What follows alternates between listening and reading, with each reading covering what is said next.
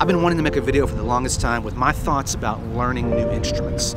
I know this is, some of you think you need to specialize. If you're one of those people, then just skip past this video, it's not for you. But I like learning new things. I like all kinds of gear and instruments. And so I'm up for the challenge, and I want to share a few things that I've learned along the way. I am in Kerrville, Texas. Actually, I'm in Fredericksburg, Texas now. I've been in Kerrville. I'm heading back to Dallas, a whole different part of the state that I'm used to driving through. So I'm going to stop along the way and share my thoughts. Right now, I'm behind.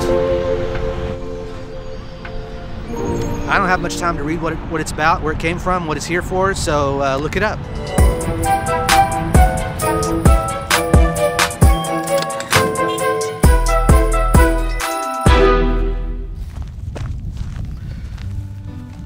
Well, my lamest video ever. It's amazing when you try to make something and you go to elaborate efforts, things always go wrong. Like a mountain is sold out. Or I guess it's a rock. I'm not exactly sure what I should call it. It looks really cool. So this is me looking at my phone in confusion because earlier that morning I checked the website and there were plenty of openings. So I flipped my hair back, went to the website, and bought a ticket. And I was in. So this is where I gave an introduction to the video, but as you can see, the mic's off, which happens way too much. That's why I had to go back and use the part from Fredericksburg where I was standing in front of the spinny thing to explain what this video is even about. And in case you haven't noticed, there's a porta potty in the shot. So I got some shots of the trail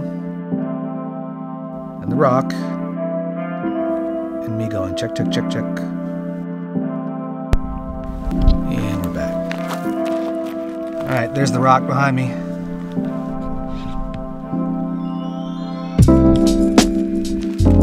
You might not be able to tell in this light, but my beard, I'm getting some gray in it.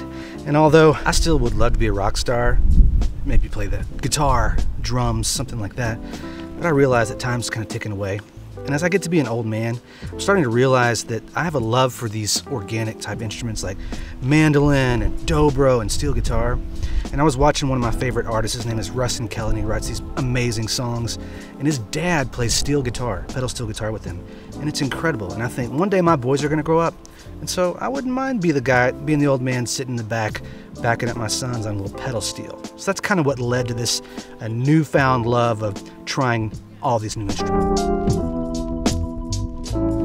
I'm already beat and I'm not even anywhere close to the top, and hopefully the audio is not too bad and too windy. But the first thing is that trying new instruments makes you think about music in a completely different way. I'm gonna try to hold this thing up. Oh, microphone. This is me trying to vlog. It's beating. If you're like me and guitar is your thing, or maybe piano is your thing, you probably hear music the way you see it, or you see it the way you hear it. Guitar is weird too because of the way it's laid out, and fourths and fifths and thirds or whatever it is. I think my camera's about to fall down, don't fall down. But for instance, I've been playing the mandolin recently, and it's tuned in fifths, and it makes so much more sense to my ear. And it's so much easier to do scales and runs because they translate from every part of the neck. And so I think about music in a different way. And learning to play the steel guitar, it's not steel guitar, it's a lap steel with benders. It's really cool. I'll make a video about it soon. It's the first time that, I mean, I've played some slide guitar, but this is the first time I'm really controlling my pitch and getting a handle on that and learning how to play these different chords. And it just all looks so different to me, and so it sounds different to me, and it makes me think in a different way.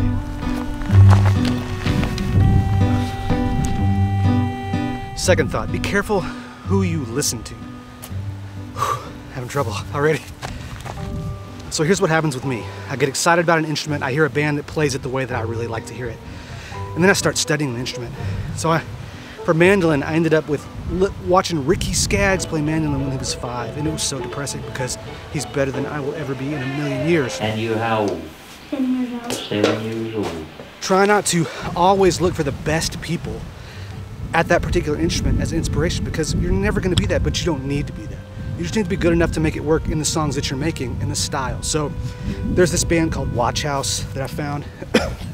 Used to be called Mandolin Orange, and they're fantastic. And the guy can fly around the mandolin, but he can also write super, super tasteful parts.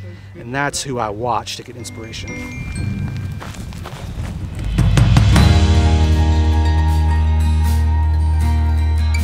that leads to the next thought. Most parts in most songs are incredibly simple. I have years and years of experience as a producer and engineer watching talented players come into a studio and do warm-up exercises that are amazing. They sound killer stuff. I mean, just crazy rhythms or what, you know, crazy parts that they would never play. And then when it comes time for the song to actually happen, they play a couple notes here and there, play some basic chords, find a few moments to add something. So remember, that's the goal here. But you do want to learn a few really cool licks that you can show off at the beginning so that people think, oh, this guy's worth bringing in. I feel like I'm always standing really awkward because I need to be close enough to the mic, but here we go. Number 4, and this is an important one, and I think some of you might kind of, learn how to edit yourself better. And what I mean by that is I can't tell you how many times I learned to play one chord, very difficult with my fingers, and you get it to where you want it to be and you play it, and you record it, and then you play another one, and then you record it, and you move it around. And so I do that all the time. But what I've learned, and I learned this playing bass, and I learned this playing all these things, is that when I can see it on the grid, say I'm playing a part and I'm rushing or I'm dragging, when I can see it, then I can make that adjustment. Or if I can't play it, when I can hear it played, I have to use my intuition and know, is that something that I could eventually play or that another human being could play? You don't want it to sound unrealistic. But I've learned that when I get it down on the recording and it sounds good and it sounds the way that I want it to sound, well then I can learn how to play that. But I've heard how I can sound when I play the part right. And it's me, it's not somebody else. It's actually my fingers playing a pick on the mandolin, and I can replicate that with practice. Still got a ways to go. It must seem like a good place to stop. I am really out of shape. I blame the Christmas holidays because I was doing pretty good playing badminton 3 days a week. Apparently badminton skills do not translate to rock climbing skills. All right, let's talk about buying instruments. I know most of you musicians know this, but one of the worst things you can do is buy the cheapest instrument. Now don't go buy the expensive one unless you're committed to it, but the cheapest instrument will always, almost always, play poorly. And if the instrument doesn't play right, you're not going to want to get it. I recently upgraded to a much better mandolin, and it was about 3 times more expensive than the original one, but it plays so much better, and I don't ever want to put it down. Getting higher still. Also keep this in mind, with every type of instrument, whether it's a synthesizer, guitar, mandolin, whatever, there seems to be a level where the resale value stays consistent. Below that value, super cheap, doesn't last at all. Even some mid-tier instruments don't last very well. But there's a price that you can pay where you can get that money out of it if you need to, especially on the higher end models of guitars and such, but even some of those high mid levels. So consider that when you're telling your wife that you really need a new dobro.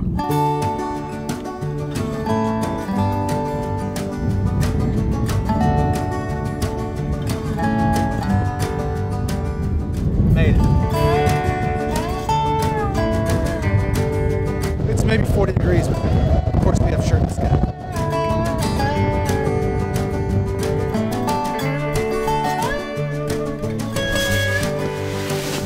I think I found myself a nice quiet place to finish out this video.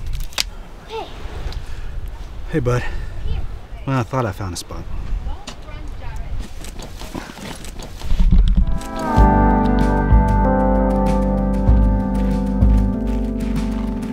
Alright, no little kids yet, but they keep showing up out of nowhere. Before I continue, big props to Christian Henson for climbing that mountain every day to talk to us.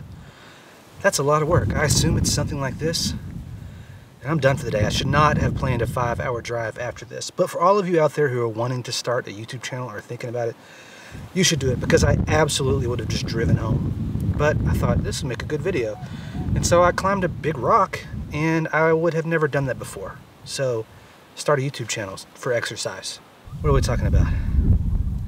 Your learning will be accelerated. Keep in mind, you're not learning music again when you pick up a new instrument. You're learning that specific instrument, and the skills from my guitar are translating to my mandolin. Now it's still difficult and it's still super strange and it's not natural for my fingers to do some of the things it needs to do to play right and to play fast, but I've got there really fast, and I did not expect to get there as fast as I did. Now I've got a long ways to go, but I know it's building, and I'm going to use that information. I may have already said this, but I'm lightheaded. The fretboard of my mandolin is laid out just like a violin, so that's going to be the next thing. And the attempts at learning to get my pitch right on the lap steel is going to translate to not having frets on the violin. So everything builds on each other. All right, next thought. I should move to a different location, but I'm tired and I may not find a good one. There's no one around here at this point. One thing that I can say confidently that I'm above average at is playing to a click track. I have been listening to a click track in my ear, pounding for 20 plus years. Sometimes I leave it on and my friends are in the room thinking, John, shut that off, and I don't even hear it.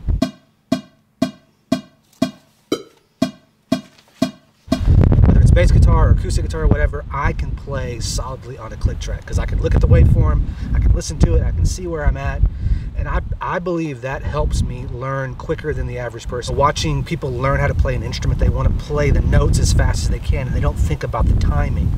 But the timing is everything. And when you can get the timing down, then you can focus on the subtleties of the parts. I'm learning this with every single instrument. There's a point where you learn how to play the notes, and then there's a point where you learn how to really play the notes. And it's just part of the process. But if your timing is good, you will get there faster. I did move one last time. Hopefully it's a little more shielded from the wind, although I don't think it is. We'll try this. I hope that's better. Got a nice side light. Last thought, it'll help you get gigs. And that's what we want, is opportunities to play. There is a man who I've been working with for almost 15 years now. He lives in Dallas. He's a multi-instrumentalist. His name is Milo Daring, and he's amazing. And he played a show with me one time, and it was the highlight of my musical career that he agreed to even do it. He plays mandolin, he plays dobro, violin, pedal steel, and banjo, and acoustic guitar, electric guitar, anything else that you can name. And he's amazing at all those things, but I have to believe that he's not the best at every single one of those instruments in town. There's probably people that are better at all those things. But when I'm working on a song, usually I'll think, oh, this needs maybe mandolin or dobro. But then the next thought is, what this needs is Milo. Because Milo can play all those instruments, and I think it's great that he's really good at all those things, but what I need is Milo. I need the way that Milo thinks about music and the instruments that he brings to that, and his willingness to listen to my music, what I'm doing. He does. He sits there listens through the song and charts it out. And he's just listening and thinking, and then we talk about it, and he finds that common ground, and he plays the instruments the way they need to be played for my song.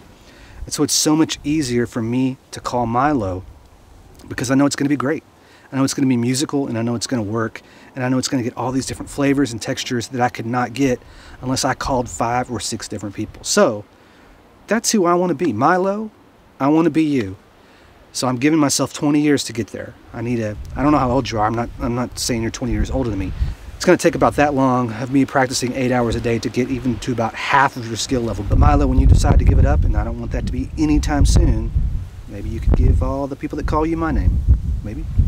But for that to happen, I have a lot of work to do and about 5 instruments to learn. When I was producing bands and engineering bands in my 20s, I felt like there was a clock ticking away, like I was getting too old because all my friends were not doing it anymore, and that's so silly. But with all these other instruments, I've got a lifetime to learn it and get good at these instruments. And when I'm old, I can get an RV and convince my wife to travel around the country and go to bluegrass festivals. So that's my goal. And that's all I've got. Learn something new today, and I'll talk to you soon.